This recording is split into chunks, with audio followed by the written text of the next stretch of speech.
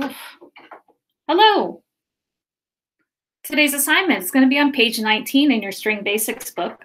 Let me get my violin.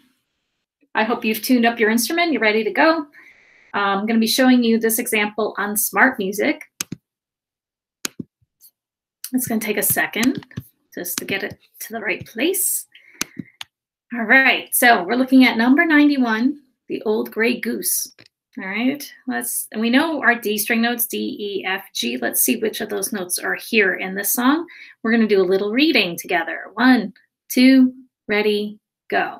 F, 2, F, E, D, 2, D, 4, E, 2, E, E, F, E, D, 4, F, 2, F, E, D, 2, D, D, E, D, E, F, D, 2, rest, rest, repeat. Okay, so I saw F, I saw E, and I saw some Ds. So I don't see any Gs in this song. There aren't any. So we're going to not use G today for this one.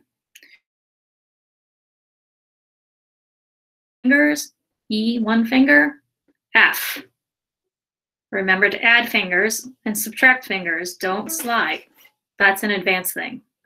If you're playing cello, you're going to go D, E, and then 3 fingers for F. Okay. This song will start with 2 fingers on the D string. So first thing we should do is we're going to get ready to play. We're going to check our bow hold. You have a nice bow hold like mine? Make sure you do. Okay. I'm going to put my instrument up. I'm going to slide my hand back. And then because the first note is F, I'm going to set up with 2 fingers on the D string, or if I'm a cello player, I'm going to put 3 fingers on the D string. And with all of that done, now I'm ready to start.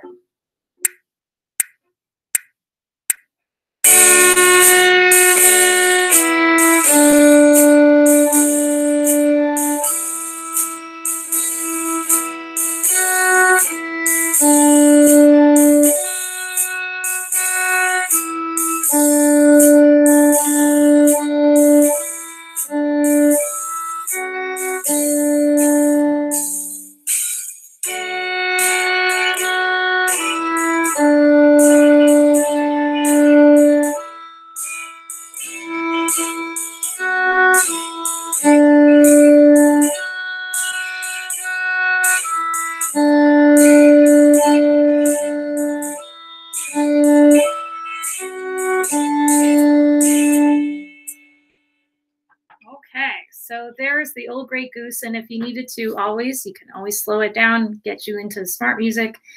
Now, that song is known by another name. I don't know if you know that that song is also called Go Tell Aunt Rhody, or what the song is actually about. The words go tell Aunt Rhody, the old gray goose is dead. Poor Aunt Rhody, she's got a beloved pet farm animal that is now not with her anymore, but good song to practice moving around with the D, E, and F fingers. And that's going to wrap up this short little lesson today. And be well. I'll see you next time.